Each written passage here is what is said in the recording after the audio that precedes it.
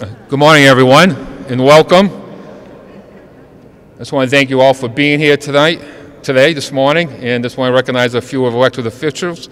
We have Senator Robin Kennedy, Senator Moore, Representative Mahoney, Representative Keefe, State Manager Eric Batista, of course our WRA board, led by Peter Dunn, Mike Trainer, and Richard Burke. And I just want to say it's great to see the Lieutenant Governor again here in the city of Worcester. Thank you. And also General Manager Peter Eng. I hope your train ride was on time and you're right here and comfortable. And I'm so grateful for the work that has been done between the city of Worcester, the MBTA, and Department of Transportation.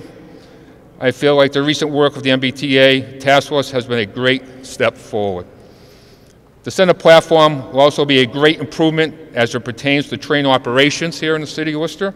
Having multiple platforms will allow for even more reliable service and more frequent trains. This platform is also fully accessible, which is crucial to make sure that riders are accommodated here in the city of Worcester. I've learned a lot about trains in the last several years, and I know that flexibility and collaboration are key components of making it all work together, and I just want to thank the Lieutenant Governor for stepping up when we needed cooperation. So thank you, Lieutenant Governor. Much appreciated. These investments will make our commuter rail, will make transit between Worcester and Boston more accessible in a way that is environmentally conscious, efficient, and more enjoyable than sitting through the traffic on the Mass Pike. I look forward to our continued working relationship.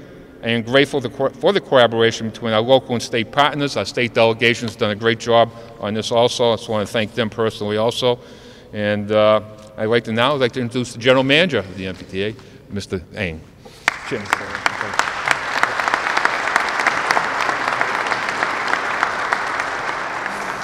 Well, good morning, everyone, and thank you, Mayor Petty, for those kind words and for hosting us here today in Worcester in this beautiful train hall that we all stand.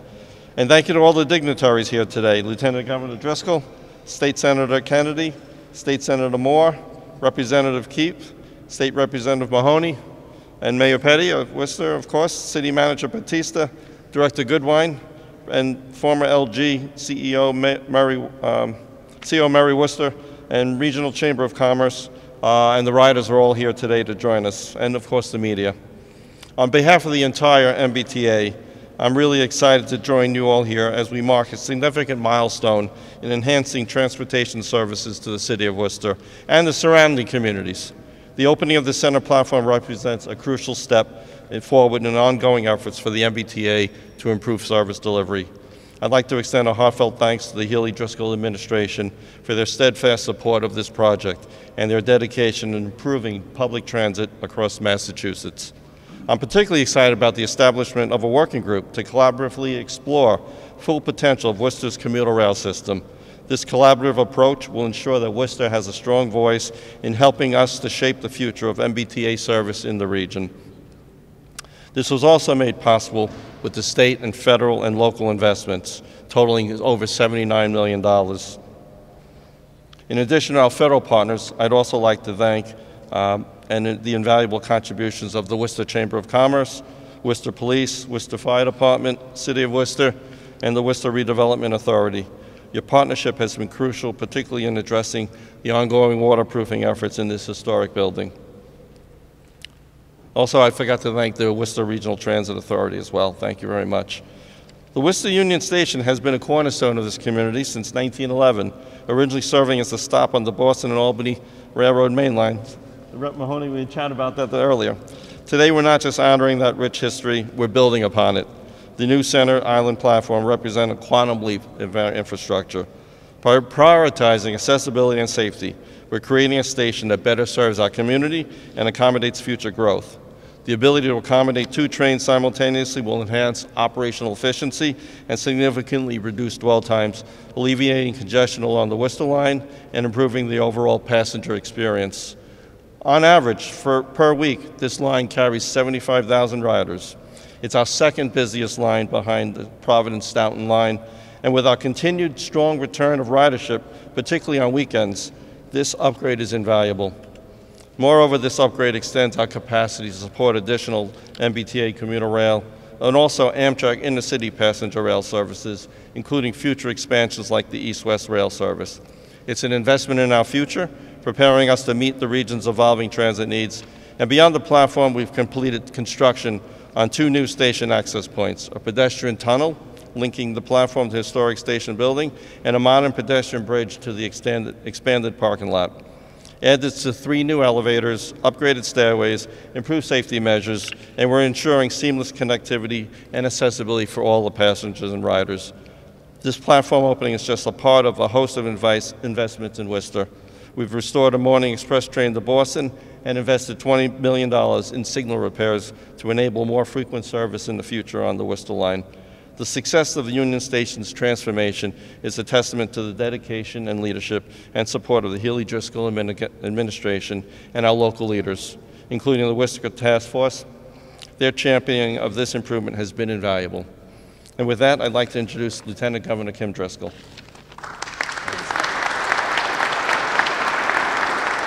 Hey, good morning, everyone.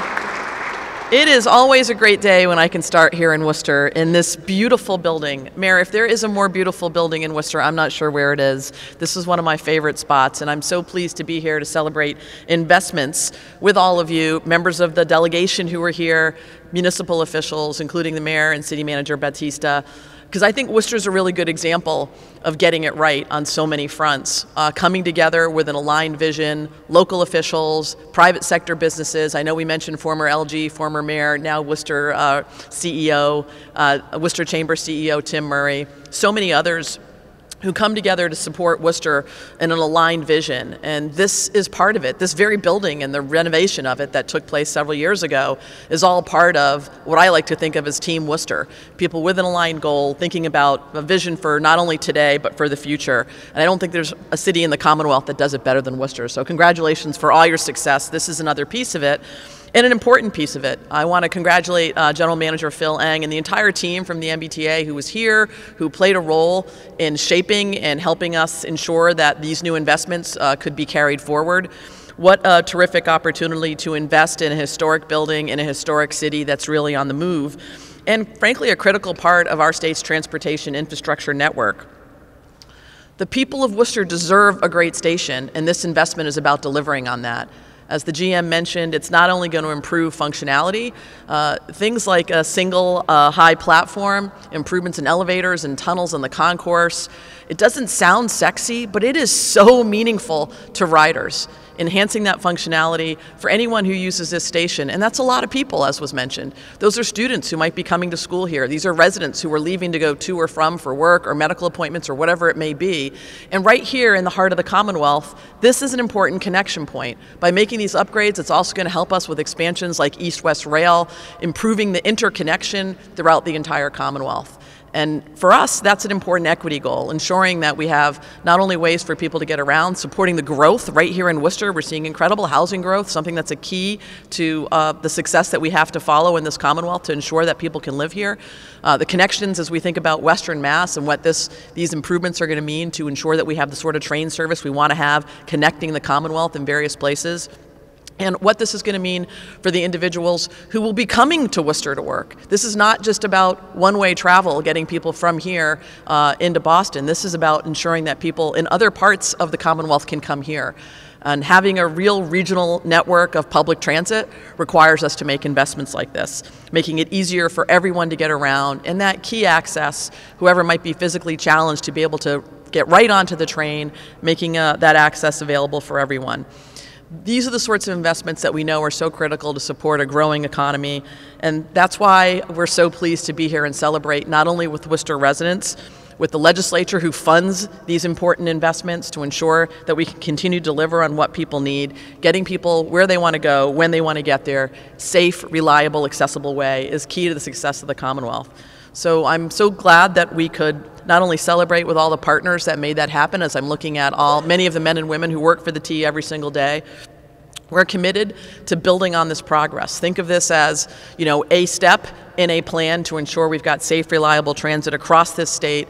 We know that is what General Manager Phil Eng can bring for us here. We know that is what is leading our effort, not just in Worcester, but across the Commonwealth, to ensure that this commuter rail system is the best it possibly can be in delivering for the people of the Commonwealth of Massachusetts. So grateful to be with all of you to celebrate this day. Hooray for Worcester continuing to make the sorts of investments. I know the Transportation Task Force that we've developed here is only going to help lead those efforts to craft that vision, get everybody aligned, and work together to ensure investments like this not only work for the people who live here today, but for the generation yet to come. Congratulations, and looking forward to touring the new pathways. Take care, everyone.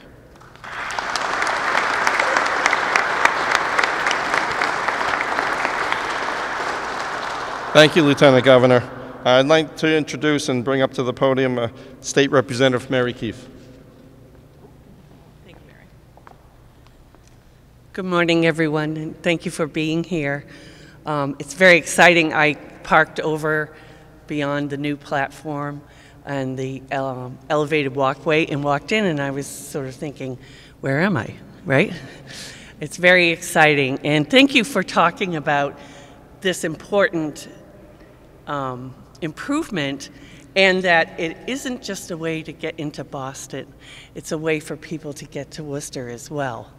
And thank you also for talking about the history, because every time I'm in this building, I remember something that happened with my family 35 years ago. It happened that the Barnum and Bailey Circus came to town, and the elephants got off the train somewhere over here. And we came down and sat on the front steps so we could see the elephants walk downtown. And my 6-year-old turned around and looked at the building. It was empty. It was a ghost. And he said, "What is this? Why is this like this?" And here we are today. It's magnificent and so important in terms of our community. So thank you, everyone, for having something to do with this today. I'm excited, and I'm excited to see this improvement for everyone. So thank you all.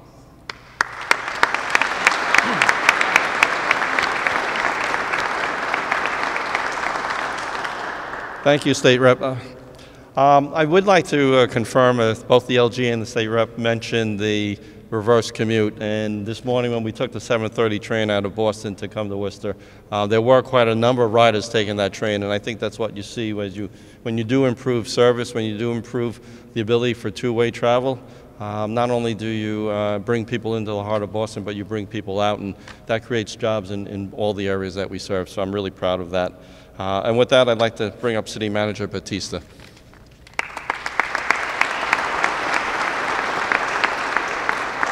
Good morning, everyone, and thank you all for being here. Again, I'm pleased to join us in celebrating the opening of the new center platform, which improves, again, the accessibility, capacity, efficiency, safety, and also the levels of service to this beautiful Union Station.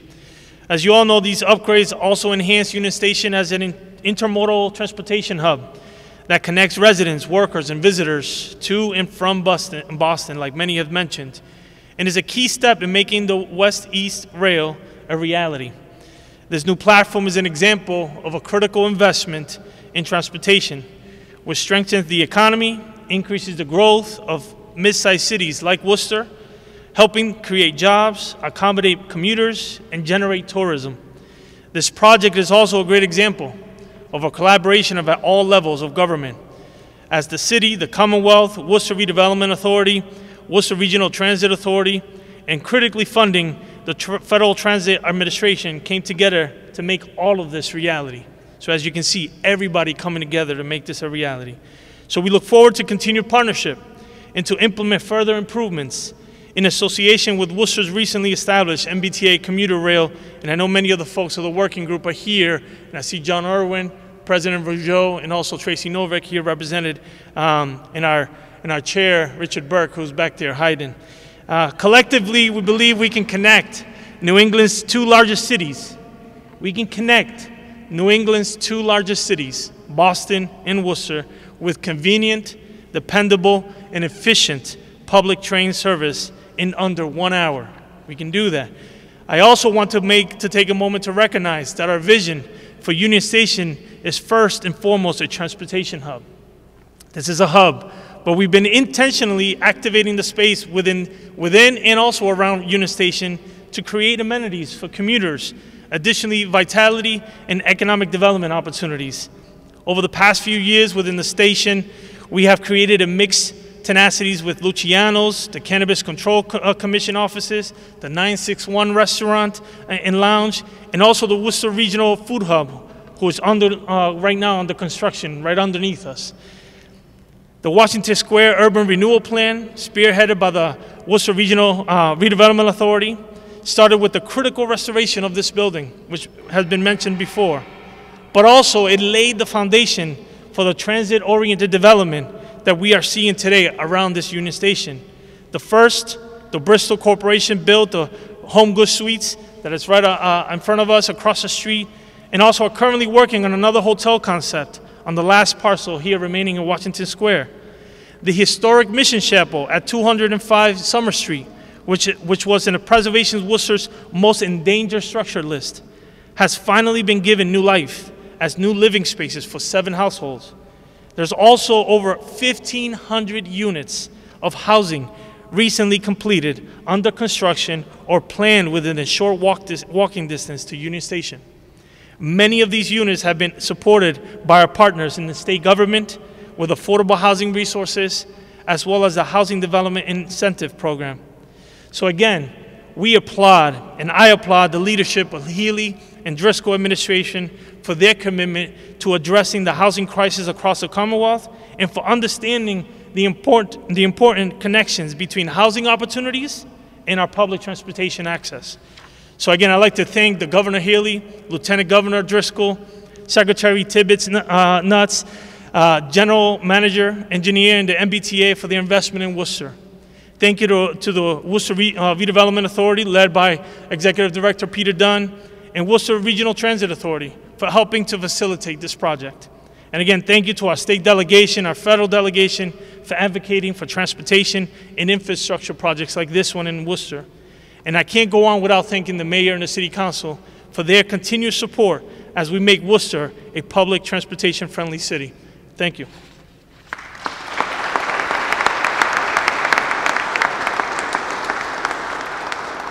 Well, thank you, Mayor. City Manager, I'm sorry. I want to express my gratitude again to Lieutenant Governor Driscoll and the Healey-Driscoll administration for the dedication to the MBTA, the services that we provide, our workforce, and the communities that we serve like Worcester. I'm proud of the relentless efforts of the MBTA operations and engineering and capital delivery teams. The teams here are responsible for hosting today's celebrations, and thankful for the backing of the Worcester community, and of course to all of our riders. We could not do this without you, and you're the reason that we're here today. So that concludes our today's programs. I'll open it up to questions, and I'll ask that we take on-topic questions, and I'll be happy to take off-topic questions off to the side after the event is over. So with that, we'll take on-topic questions. Sorry, before we do, may I just please give them one quick update that will help influence the responses that you receive? Just one moment. Sorry. Okay, thank you. This project took over 2.5 years, almost 2.5 years to complete. What were some of the challenges that made the project go on for so long? Well, when this project started, some of this was during the end of COVID, and a lot of challenges with material supplies and just construction logistics. I'm really pleased, though, however, that we're able to deliver this project. We had anticipated opening it earlier, slightly, but right here today is a proud day for all of us.